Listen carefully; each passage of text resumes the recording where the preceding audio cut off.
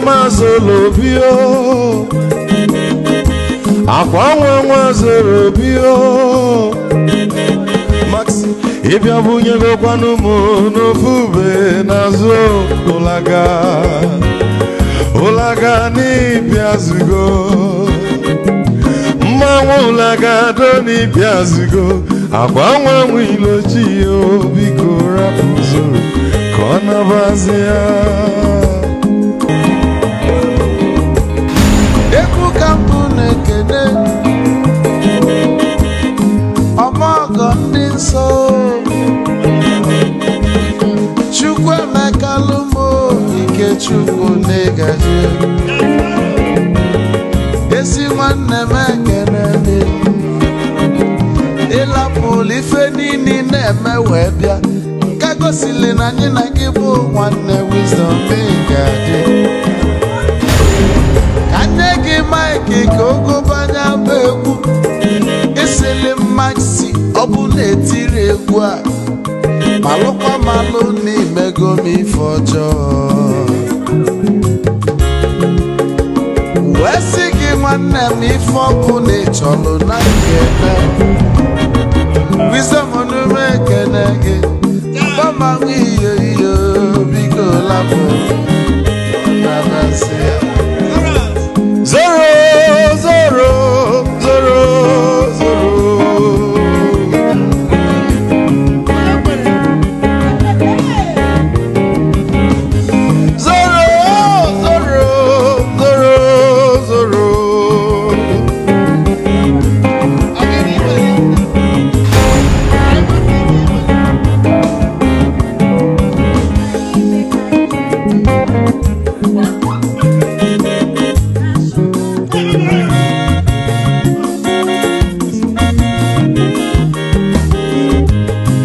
Duru joy na bugwa osa Sokoto ujembe mwilo anu solo mwe manofia nara onye nwuro zurike. Before you settle into this today, and I got a good one for you, I want you to take some time and subscribe to the channel. I also want you to take some time and share it so you don't forget to share it at the end of it. I want you to also take some time and like it. And finally, I'd like to get feedback from you. So go to the comment section and comment. But today we have a very special one for you. On one hand, we're talking about the 1966 January coup and trying to clarify that that coup was planned and carried out by Nigerian army officers from all the different tribes in Nigeria. And also we want to address being Igbo in Nigeria and all the different parts of Igbo that are denying that they are not Igbos. It's going to be a good one. Now listen to Byron Allen, an African-American movie producer. Listen to him talk about the truth and if people are going to live together, why it's essential that we have to tell the truth. Our greatest weapon is the truth. If we bring the truth, we will always win. So tonight, let's talk about the truth.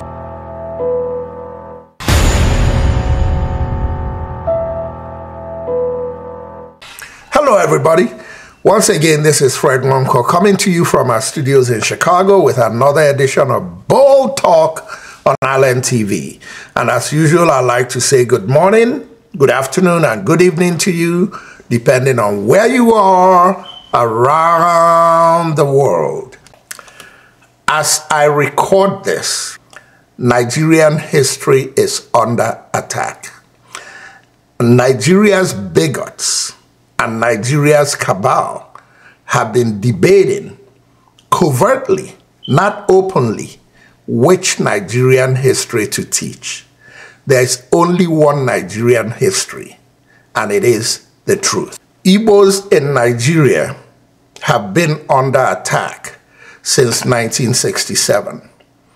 The cabal that leads Nigeria, now aided by the Tinubu administration, are trying to hide the history of Nigeria and how Igbo contributions to this country should be presented. I don't think there is a better way to present how they would like to distort the story of Igbos in Nigeria than to introduce you to what Byron Allen said about what America is doing to African Americans.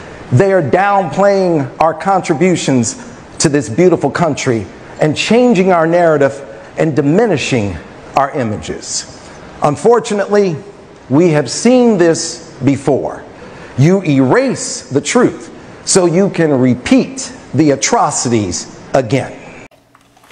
That is so relative to what's going on in Nigeria today. All you need to do is relate what Byron Allen said there to what happened in 1966 and through the end of the war. And now that Igbos are starting to reassert themselves in the country to do what they do best, the paranoia started again. And look at what Bola Ahmed Tinubu and Governor Sanwo-Olu did in Lagos during the elections to stop Igbos from voting. We must tell our own stories, keep control of the narrative and our images. Representation matters. Representation does matter. I may not be building one of the world's biggest media groups, but I can assure you one thing. I'm building one of Nigeria's biggest social media groups that is dedicated to telling the truth. The bigots are angry because they're like, why is he always saying that? I'm always saying it because the Bayo-Ononugas and the Dele Alakes and the cabal and all their news distortion journalists in Nigeria have distorted the news so much that the only way we can catch up is that I have to keep pumping it and pumping it until the young Nigerians, not the bigots, the progressives, start to really think about what I'm saying and going to read for themselves what the true stories are. Here is one we could start with. The 1966 January coup in Nigeria was not spearheaded by Igbos. The 1966 coup was planned in collaboration with Igbos, Yorubas, Fulanis, and other people. Igbos just happened to be the highest ranking army officers, and to that effect, an Igbo army officer had to take charge.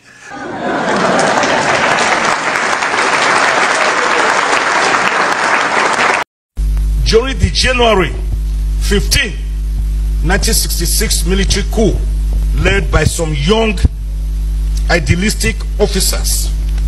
And let me very quickly correct one historical profanity. One historical profanity.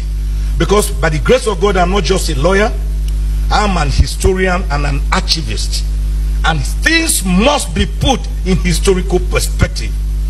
Whenever I hear people say the 1966 coup was an Igbo coup, it is a lie from the pit of hell. It is not true. It was a coup led by dissatisfied, disgruntled Nigerians. There were 21 people in all,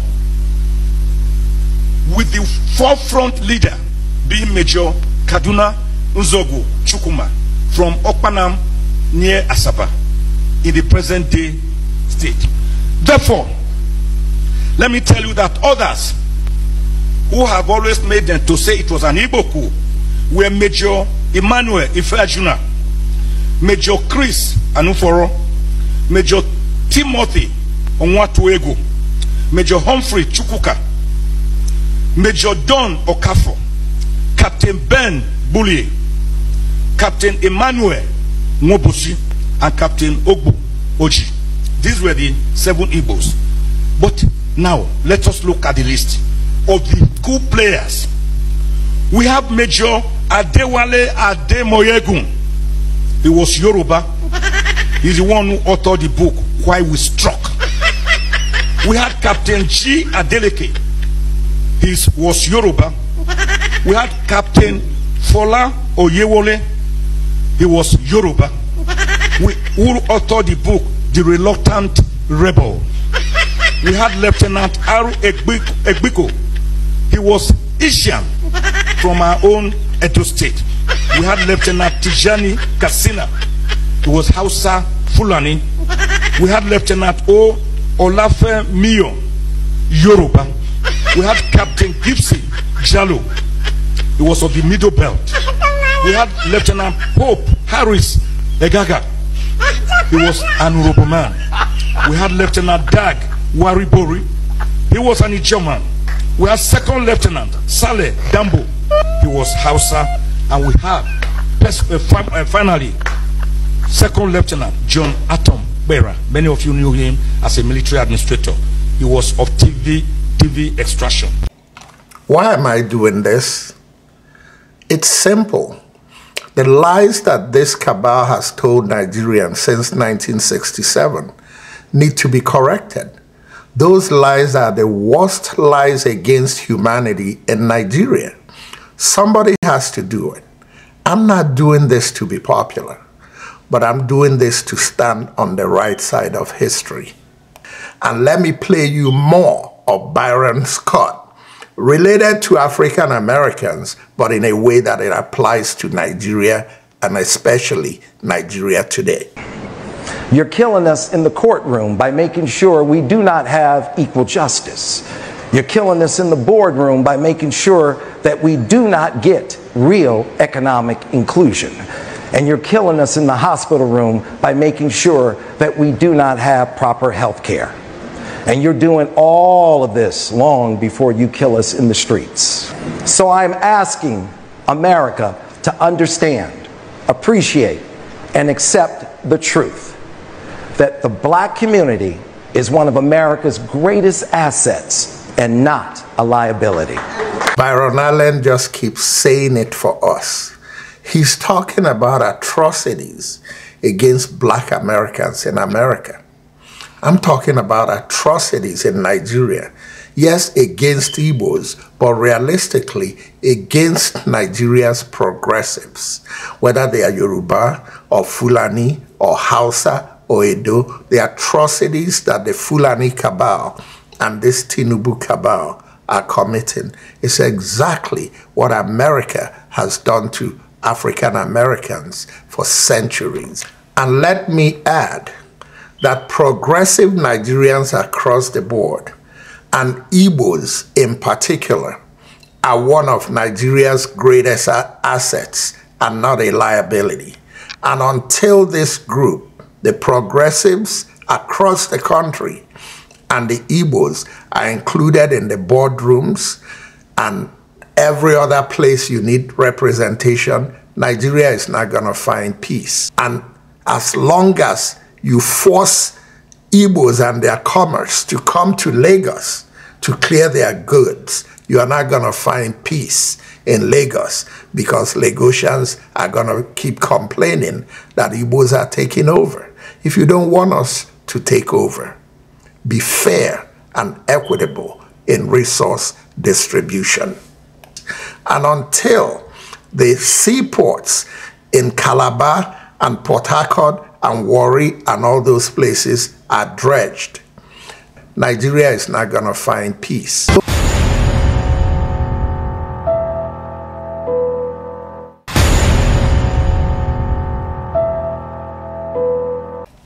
And this now brings me to the other side of this discussion, which is who is Igbo in Nigeria and who is not Igbo. It doesn't matter who is Igbo, it doesn't matter who is not Igbo, but politically and for the strength of Igbos, just like Yorubas have their strength, Hausas have their strength, and Fulanis have their strength, Edo, Ibibio, everybody have their strength. Igbos need to know who is Igbo in Nigeria.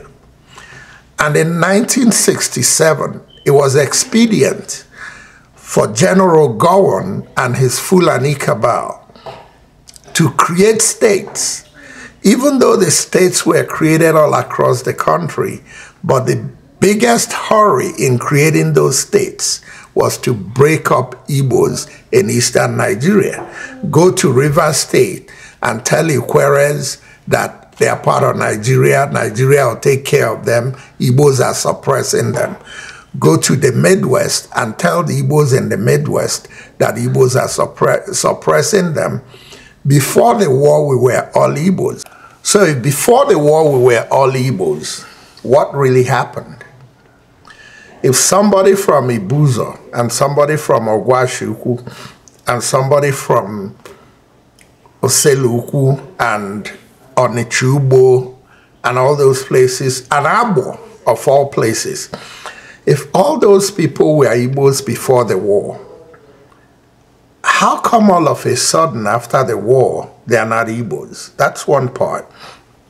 The second part is, as an Igbo person, I'm not desperate for anybody to be Igbo.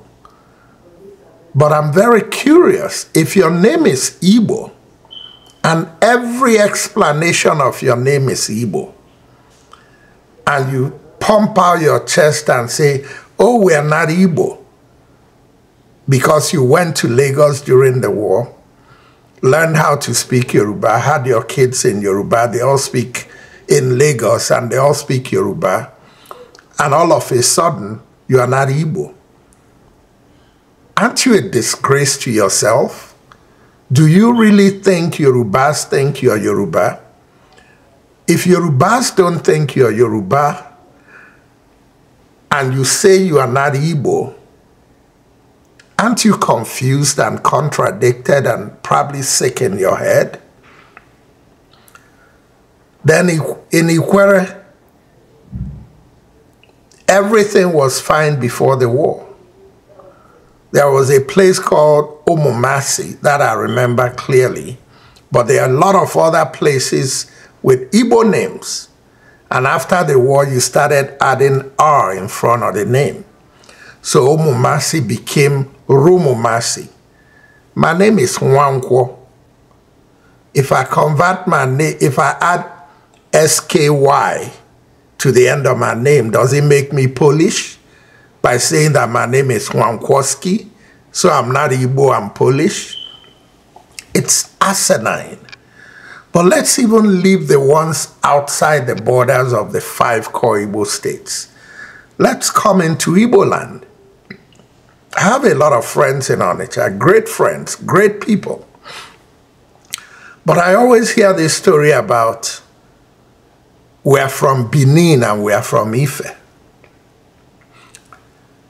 My hometown is Ajale in Anambra State, which is actually Ojari in Anambra State. A village in Arochukwu called Ojari Village is where people from Ojari migrated to Anambra State from and settled in a community called Ojari in Anambra State, which is now called Ajali. But even beyond that, half of the town has no ties to Aro. But because Aro settled there, the whole town is seen as an Aro community. My mother's family is from Arochukwu originally. My father's family is not from Aro. I take pride in saying I'm from Aro as the origin of our town. But I'm an Anambra man, thick and thin. If I go to Nigeria to run for office, I'm not going to run for office in Abia.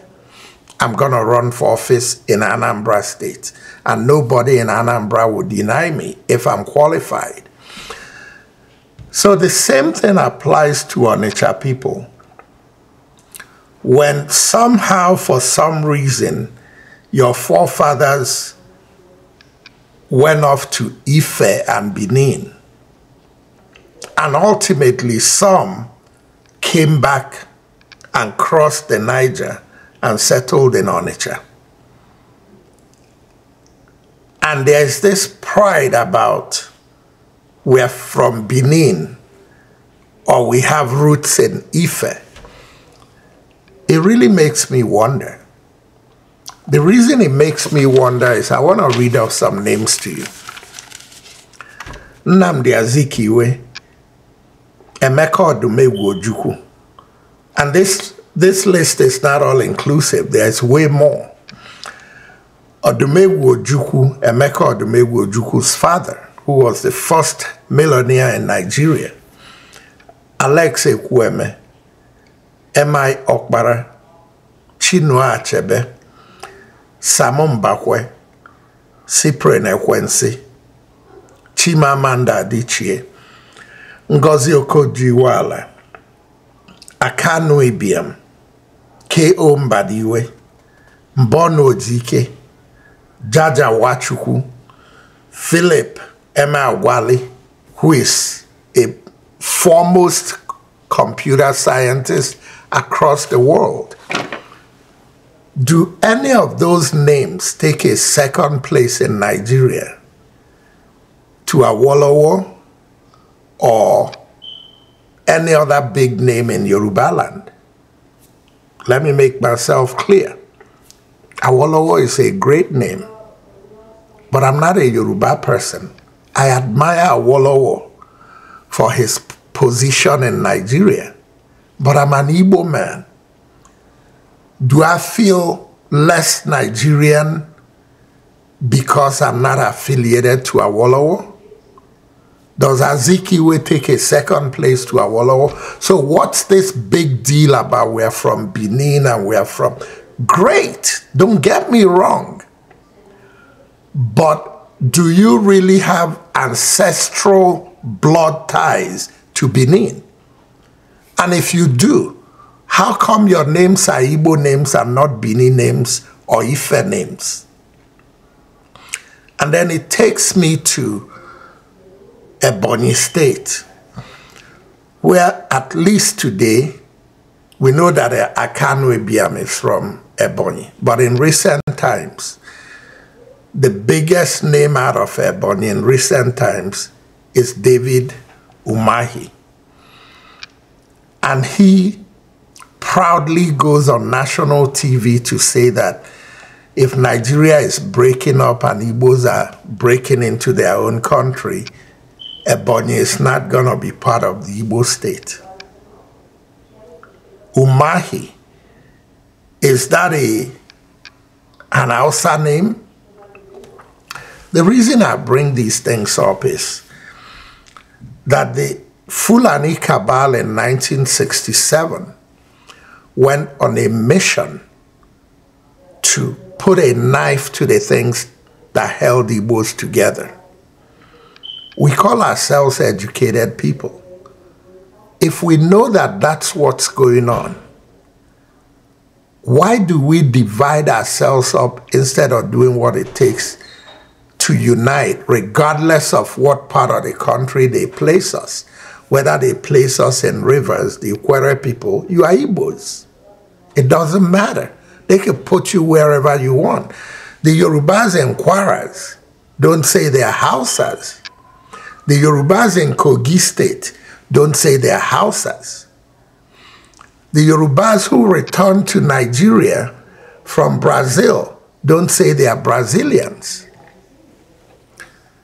It's shameful to me that Igbos, who were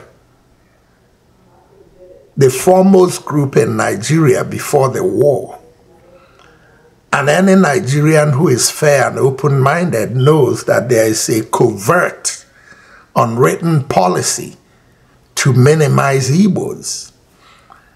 It's shameful to me that Igbos themselves play into those gimmicks. It's very disappointing.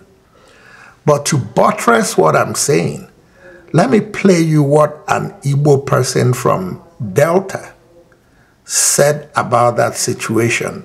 Because me saying it as a non-Deltan or as a non-Onitsha or as a non-Ikwerre sounds like if I have an agenda.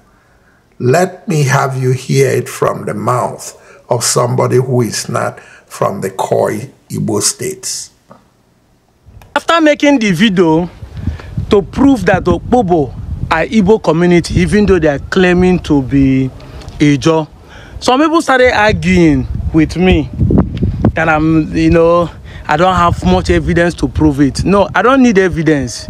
Truth sometimes does not have evidence. It's logic, it's common sense. When you hear it, you know that this is the truth. There are so many reasons why so many of these people are denying that they are not Igbos. Whether it's Ikwerre, even some of my people like the Ndokwa people in my place. Oil was discovered in the so-called Niger Delta before the Civil War. It was the oil, the crude oil discovered that made people like Igbos to form what they call Niger Delta. And that was the first people that cut out from Nigeria and fought a civil war that lasted 12 days before the Biafran War. However, most of them now, pride cannot let them accept that they're Igbo, because the major reason why they deny Igbo before even the Civil War, most of them are not enjoying the benefit. Tell me an Igbo community or these so-called Igbos who are denied they are not Igbo communities that are living better than the Igbos communities. Everybody is suffering it. Nigerian government has equally treated you the way they will treat Igbos. Your communities, your villages are not developed. And pride will not let you say Igbo, because it's in Igbo now. If you talk Igbo, people go say, hey, Shebi, you don't do Shanga, I confess your Dalawo. Now, the truth of the matter is this. As I'm talking to you now, there are a professor that's trying to rewrite the history of Ndoki people. And he's trying to even to change the man who find Ndoki, which is Okpara Ndoli. Now there's a major history that the Ndoli people believed, or whether they call it Ubani, believed that that is how their ancestors found their place. Which is the same story like with the Anioma, the Onitsha, Ado Nidu, the cars and other Ikwerres, other part of people that are claiming that are not Igbo. The war between Oba and Idu in Benin Kingdom, which caused the migration of our people returning back to Anioma, and even the Onitsha returning back to Oshimili and the Ikwerres. That is the main story. When there's a war in Sudan, what happens? Nigerians return back to Nigeria. When there's a xenophobia in South Africa, Nigerians return back to Nigeria. When there's a crisis in the north, the Igbos return back home. What does that tell you? That when there's a war in where you sojourn, where comes to your mind? Where do you find comfort? Home. This will tell you that both the Ndoki, the Okpobo, the Ikwerres, even we, the Aniomas, that are claiming that we migrated during the war, is because we are going back home. Yes, that's what it means. Home is where you find comfort. That's why when you left Benin, according to that history, why didn't you face to west and enter Ilefe? Why do you run back to east? When you come back, why didn't you face Ishan Road so that you meet the Igbira people? Maybe from there you meet Gwari and Gbagi people. Why do you face east? Because you are going back home, showing that you are an Igbo man. But again, common sense is not common. It's common. Everybody will have it. You want to be denied that you are not Igbo. Let me tell you, even if you claim that you are not Igbo, how can you be running towards the east? And the Igbos that are running, knowing that there's a war in Idu killing their own people, will not kill you if you are truly Benin man. If they find there's a Benin man running towards the east, why wouldn't they kill you in those days? Say, this is part of them that are killing our people in Idu. Wouldn't they kill you? But the Igbos accepted you, even if you are Benin. I'm telling you now, if you accept that you are Benin, when you are running out of Benin and running to save land, they accepted you, treat you well, gave you land, and you are still sabotaging them. Let's assume you are Benin when you left Idu. Let's assume that you are Benin. Your forefathers are Benin when they left Idu, and they are running towards the east. Why wouldn't they kill them? But they didn't kill them.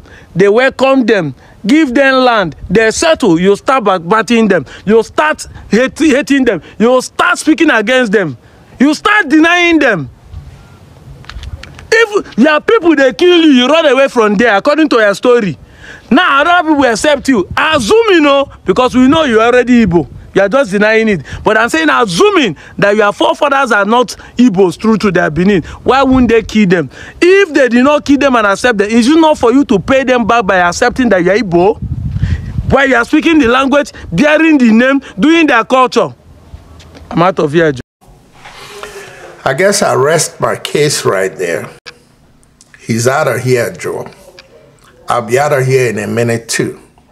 But I hope you understood what I was trying to present there. We have to present our history correctly. Let the chips fall where they may, but let them be truthful. And until we start telling ourselves the truth in Nigeria, we're wasting our time and prolonging the day that we're going to be able to say, in honesty, fellow countrymen and women. Because right now, we are not fellow countrymen and women. We are just a bunch of different tribes fooling ourselves to milk whatever we can milk out of Nigeria. And the ones I really feel sorry for in that aspect are people from the Delta State and River State and Akwa Ibom, where the oil really comes from. Everybody shares in the revenue. It's our revenue. But when it comes to the selfish interests, we forget that most of the money that we've used to develop different parts of the country, Lagos, Kaduna, Kano, and all that money came from River State and Akwa Ibom and Delta State. And for the most part, those are the states, especially River State, that are most devastated by environmental issues. This is simply food for thought.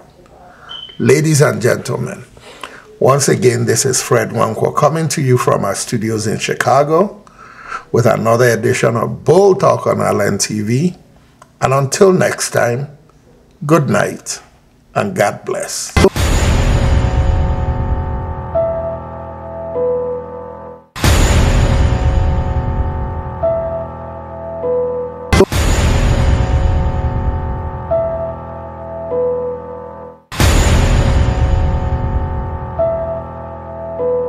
Obìnrin kígbe, ọkùnrin kígbe.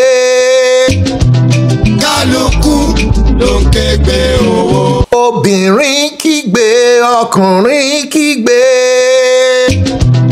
Kálukú ló ń kégbe owó.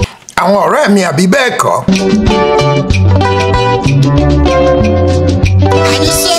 Bí Sisi múra kẹ̀kẹ́ wọn á ká rẹ̀ mọ́lé. Àní bí Sisi múra kẹ̀kẹ́ wọn á ká ẹ̀ mọ́lé.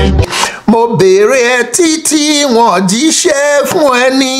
Àníṣe irọ́ ló ń pa o, owó ló ń wá yẹn.